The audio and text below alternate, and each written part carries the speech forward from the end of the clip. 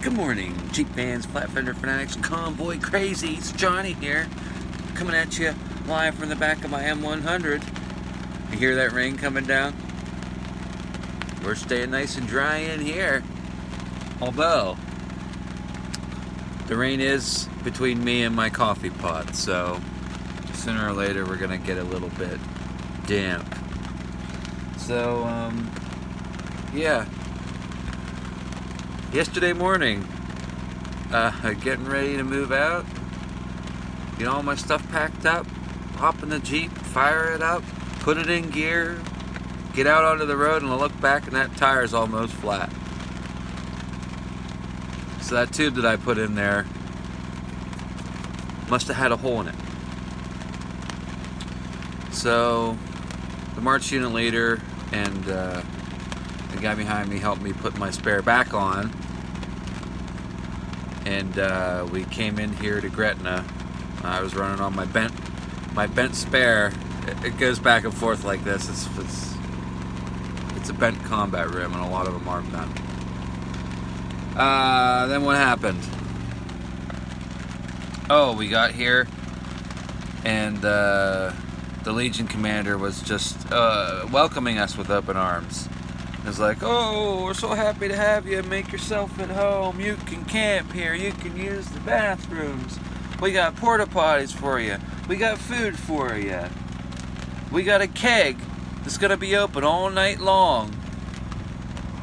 Within 2 hours, he totally flip-flopped. Apparently, we didn't have enough vehicles here, and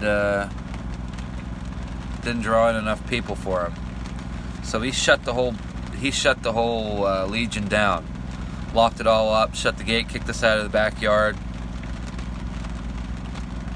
So I just want it on record that happened, because it did happen. Yeah.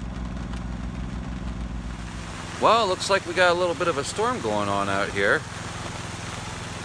But at least we got camp fender bender set up, and I got the coffee going. Don't I look ridiculous with the tan face and the sunglasses? Oh my, I look ridiculous. But yeah, check it out. Got the old Coleman fired up there. Got the water's getting hot. I'm getting ready to add my delicious Folgers instant coffee to it. Might as well just show you. Not going to be doing much else today. Pow! Stir that in there like it is.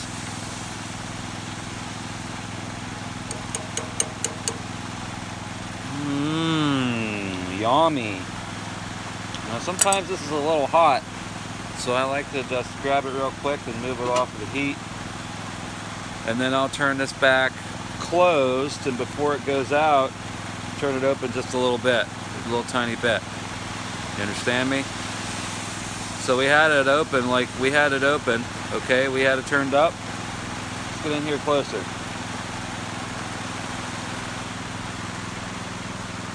Turn it all the way off. The flame won't go out right away because there's still vapor in there. So then you just turn it back on, just maybe a quarter turn. That is my power saver mode, so to speak. I just let it run then until I'm ready for another cup of coffee. And we'll just add a little bit of creamer.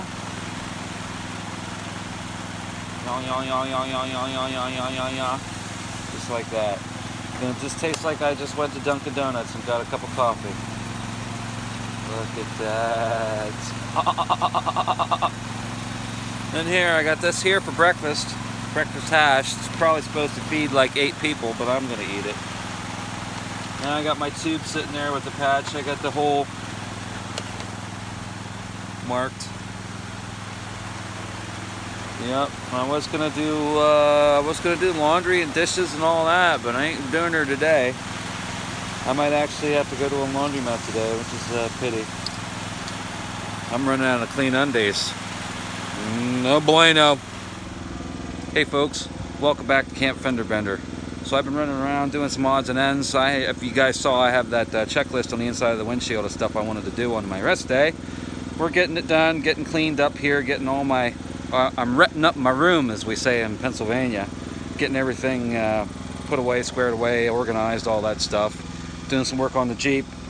And my friend Kevin came over and kind of gave me the straight dope about what happened yesterday. So before I get all angry face, mad face, huffing around, the MVPA leadership spoke to the former Legion commander, and the new Legion commander wasn't hip with what happens like on arrest day, about how go away, fly, how we come in, we set up for a minute or two or an hour, and then we're all released to go about our business.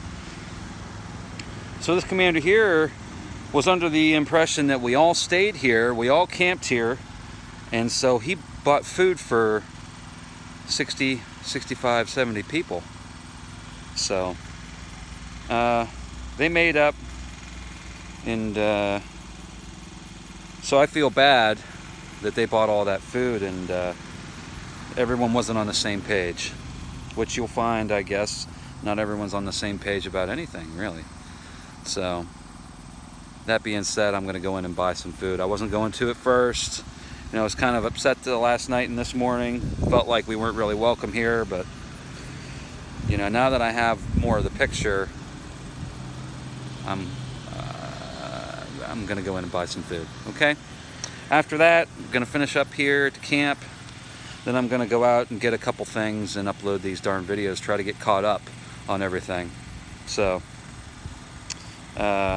word of advice for you folks out west: if we haven't gotten to you yet, please, no more sloppy joes, no more ham sandwiches, no more donuts. Okay, we've had enough.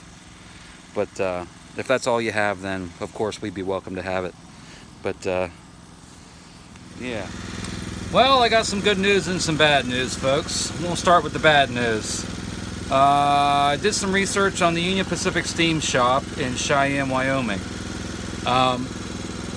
We're going to be in Laramie on the 31st of August, and I had planned to shoot out to the UP Steam Shop and take a look at their equipment there, and got off the phone with Cheyenne, and they said that the big boy's in the shop under repairs, and they're not giving any tours or anything like that. They have a tour scheduled on the 30th, which is the day before arrest day, and it's booked.